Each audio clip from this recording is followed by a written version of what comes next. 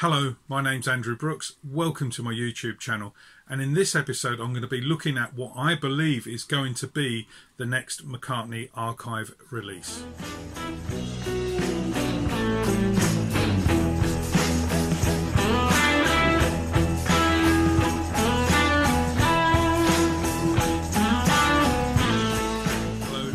Joining me once again, and on this episode, as I said, we're going to be looking at what I believe, and it is only what I believe, it's pure speculation, so don't go holding your hopes out, but I believe it's going to be the next McCartney archive release, and it's going to be the McCartney Unplugged album and video.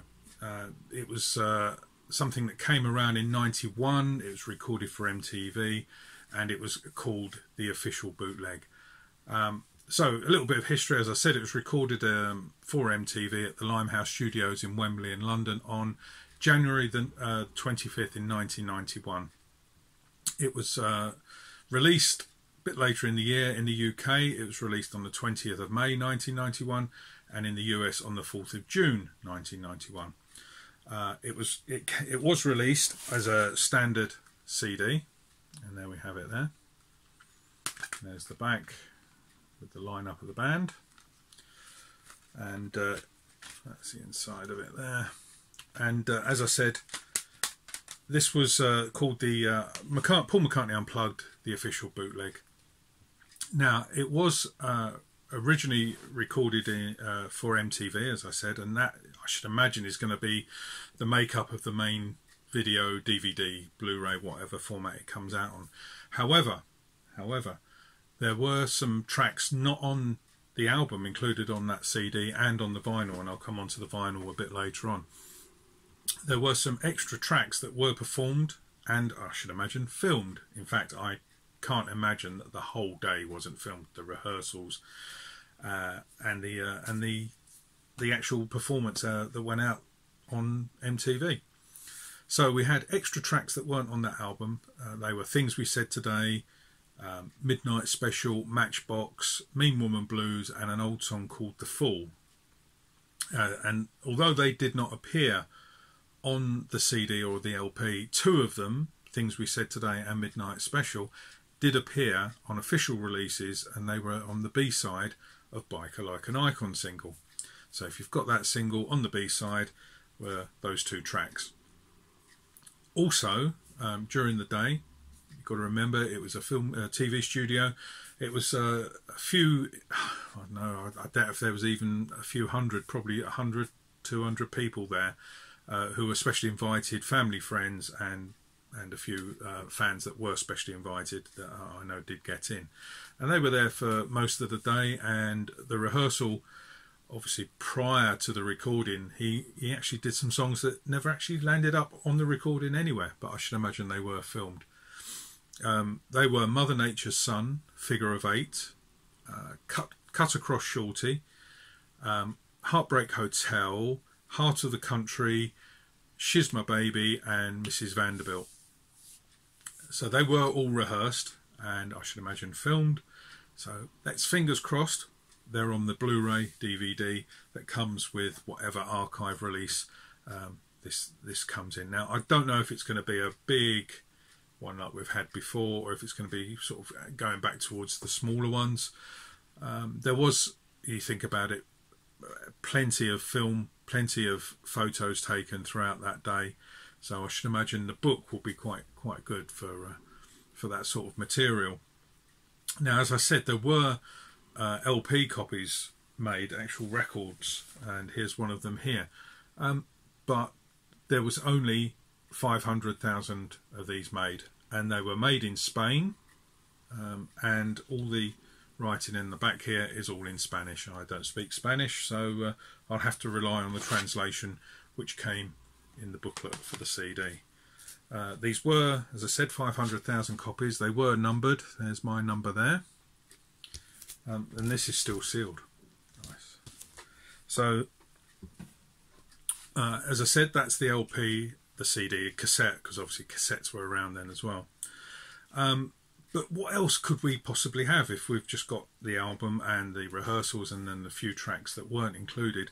Well, funnily enough, round about or 10 days before the UK release, McCartney performed at 2 secret gigs, just days apart. The first one was in Barcelona in Spain, probably why that LP came out in Spain, because it all ties in with the Barcelona gig. But he also did a secret gig in London at the Mean Fiddler in Harlesden, which is northwest London, and 600 people could buy tickets. Yes, you could buy tickets to a small gig, 600 people, and that was, say, held at the Mean Fiddler. So here's my ticket here, as you can see, and it cost me the princely sum of £10. £10 to go and see Paul McCartney in a small gig, in a small like concert hall, and it was very tightly packed. No social distancing then, folks. And on the back, it's so they don't make tickets like this anymore, do they? It's great. So that was my ticket for that. Now you're probably asking, well, what's that got to do with the Unplugged? Well, half of the show he performed 13 songs that were performed at the Unplugged TV show, 13 of them, and then for an encore they then went electric, so it was half acoustic and then half electric. And the electric side of it, he performed Band on the Run, My Brave Face, Ebony and Ivory, Saw Us Standing There, Get Back, Coming Up, Long and Winding Road, Ain't That a Shame, Let It Be, Can't Buy Me Love, and then he finished with the Sgt. Pepper sort of ending that he was doing at the shows at that time. So there is, I should imagine, was that concerts, or both the concerts, Barcelona and London, were filmed. Maybe not professionally. There certainly wasn't cameras wandering around, but I can't believe that there weren't cameras at the back, maybe just filming the whole show. That there was actually another gig, another secret gig that he did, and that was at Southend-on-Sea. And here's a bootleg of that particular gig, called Southend Surprise. And on the back we have the ticket. I didn't go to this one, so I don't have my own ticket, but there's a picture of the ticket. And it is the same set as was done for the Mean Fiddler. He does a full acoustic set at the top here, and then he does the electric set under here as well. And it also appeared that Adrian Mitchell, who was a poet, also appeared that evening. This ticket, slightly more expensive, £16.50. But now I'm not saying you're probably going to get all of the concerts, because it would be a bit repetitive to have 13 tracks from the Unplugged session, which the album is about. But I should imagine if they were filmed and recorded, fingers crossed, that they will appear in this archive set. So you've got 2 extra gigs there, as well as the Unplugged. So hopefully, you never know, we might get 3 gigs out of this. Now, going back to the MTV special, it's never officially been released on DVD or Blu-ray or whatever. And if you go on to McCartney's site, you can see that the Unplugged album has vanished.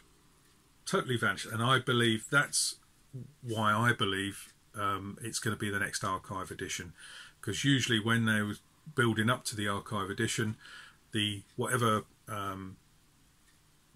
streamer platform you listened on, Spotify or whatever, it would be removed. So you then, when it was finally released, you either subscribed and got the download of the new remastered, or you went out and bought it again. So that's the reason why I suspect that this is going to be the next sort of archive release. So yeah, looking on YouTube, there's no official videos from Paul McCartney showing any of these concerts. There are films on there, obviously people have uploaded them from when it was broadcast on TV, so you can still see it on there, but there's no official video, apart from, and this is the only time these have come out, on this DVD set here, the McCartney years. And it says here, Volume 3 includes Unplugged from 1991. And if you actually go inside, And look, you've actually got 4 of the tracks from Unplugged. It's I've Lost My Little Girl, which was the first time he's performed that on TV anywhere, I believe, because that was a song that he wrote when he was 14. You've got Every Night, And I Love Her, and That Would Be Something. So if you've got this set, you've got 4 of the MTV show videos. Now, as I said, fingers crossed that we'll be getting even more. I had a little rummage around and I dug out my club sandwiches from that era. That's number 57. And if you check inside number 57, on page 10, let me get to the appropriate page, we have an article all about the Secret Gigs, Unplugged, sorry, the TV special. And as you can see, there's the line up there. It's Hamish Stewart, and then there's Linda, Paul, Robbie McIntosh, then there's Wicks, and the drummer they'd just brought in was Blair Cunningham. He'd just joined the band in and replaced Chris Whitten. So that's the Club Sandwich article about the MTV Unplugged show. And then if you look at the next Club Sandwich, which is number 58, they talk about secret gigs. There we are, and on the back, they look very similar to some of my pictures, these ones at the front, because I was down there, and they've got a very red sort of lighting. And then once you dip inside, there's an article about the secret gigs in Barcelona and London. The Barcelona one written by Jeff Baker, and the London one written by Mark Lewisham. And then on the next page, we've got some more of these photos from the session. So clearly there is lots of photos. There's lots of ephemera that you could get, because obviously maybe some reprints of these articles, expanded versions. Obviously you've got tickets, and the people who went to MTV must have had a ticket, so you could probably get replicas of them. But what we really want is recordings of the full shows. All 3 concerts would be great, you know me, more the better. But certainly the MTV one, and I'd just love to see the whole show, including the tracks that weren't broadcast originally. Maybe the rehearsal as well would be fantastic. So that's my thoughts on it, and the reason why I think it's going to be the next archive. Basically, it's been taken down off Paul's sites. You can't stream it, you can't watch it anywhere. So and that's what makes me suspect that it's going to be the next archive release.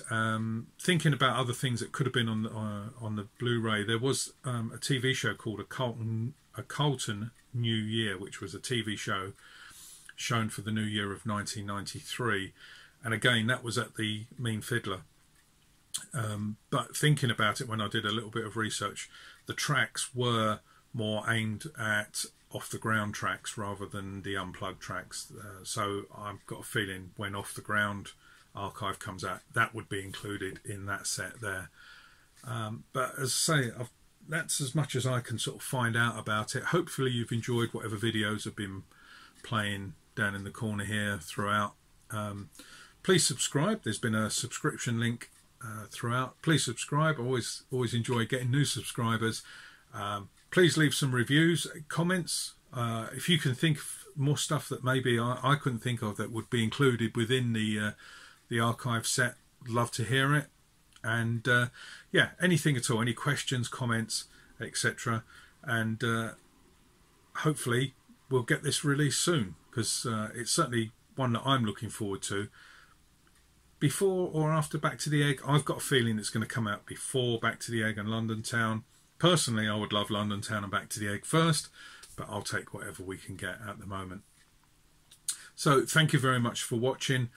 Please subscribe, give some thumbs up or whatever it is on YouTube that you have to like it, and I'll see you next time. Thank you for watching.